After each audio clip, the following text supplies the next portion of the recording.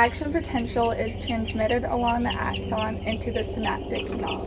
This wave of depolarization causes the calcium membrane channels to open and in turn causes the synaptic vesicle to move down and fuse with the cell membrane, releasing acetylcholine into the synapse.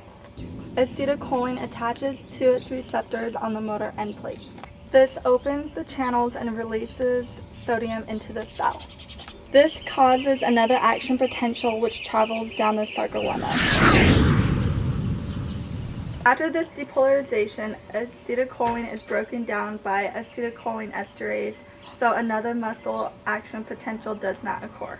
When the action potential reaches the T tubercles, it releases calcium from the terminal cisternae of the sarcoplasmic reticulum, where it is held by the contraction.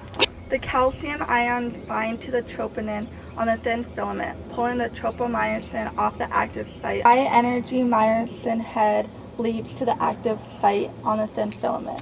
The head swivels down to the low-energy state and breaks off ADP and causes the thin filaments to slide over the thick filaments. ATP molecules attach to the myosin, freeing the head of the actin. The ATP molecules attach to the myosin, freeing the head of the actin. Then the ATP is converted back to ADP. Calcium is then pumped back into the sarcoplasmic reticulum, allowing the tropomyosin to recover the active site, resulting in relaxation. The dark green straw is the fascicle, which is a bundle of muscle cells. The light green straw is the myofiber, and the toothpick is the myofibril, which is made up of the thick and thin filaments and is the contractile organelle of the skeletal muscle. This is a sarcomere. The sarcomere is made up of thick and thin filaments and is the unit of striated muscles that contract.